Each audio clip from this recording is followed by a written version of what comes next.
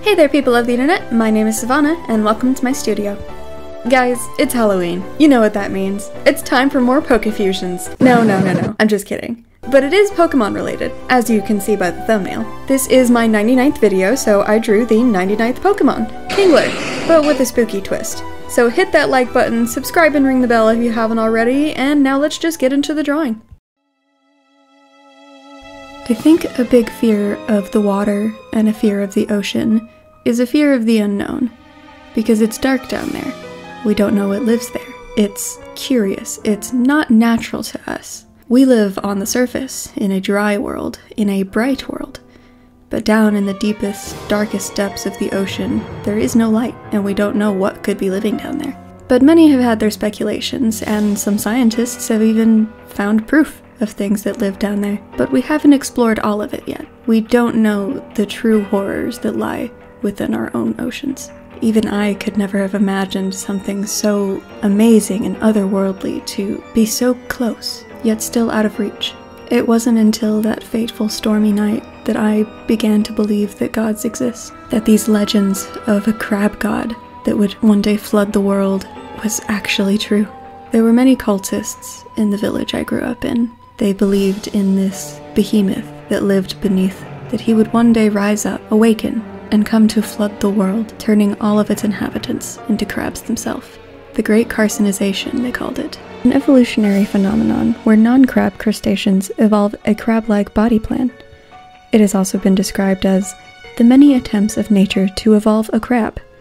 Now, this may seem like a silly notion, but it is scientific fact that animals just keep evolving to become more crab-like.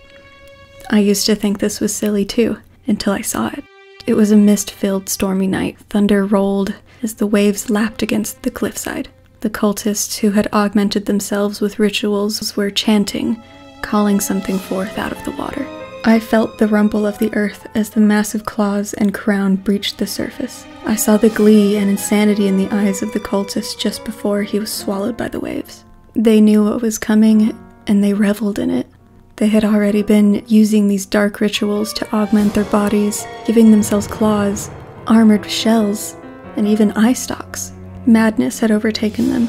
They believed this was a blessing, a way for them to ascend to a higher state of existence. While everyone else was scared, they believed that the god from the depths would flood the world and kill everyone in it. In a way, they were both right, but no one could have anticipated the sheer horror brought from the abyss. It wasn't just its enormous size, or the fact that it drowned its own subjects. It was the look in its eyes, if you could see an expression on a crab's face. A look of indifference. It had just woken up and we were in its way.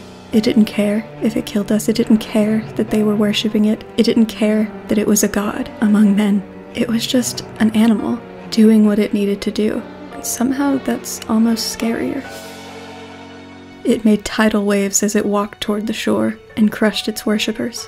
Kingler, I think they called it. The king of all king crabs. The creator of all crab beings. The one who began the carcinization. But there would be no carcinization for mankind today. This was to be the end of the world as we knew it. Believers or not, we were all cattle for the king and his subjects, as the crabs soon took over the earth.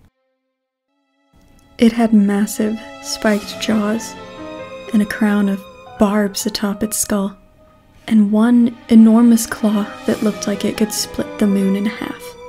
I had always been wary of deep water, of dark water.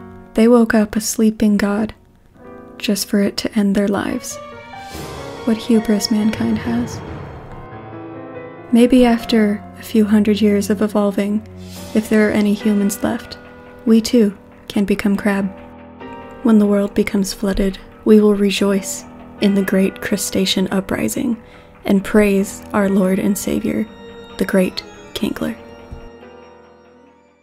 Thank you all so much for watching. I know this is kind of a mood change now. I hope you enjoyed my video. Happy Halloween, praise Kingler, like, subscribe, and ring the bell, all of that. And stay tuned for my 100th video that's coming up next time in a couple weeks, and it's gonna be super cool and I'm really excited. As always, take care and I'll see you in the next one.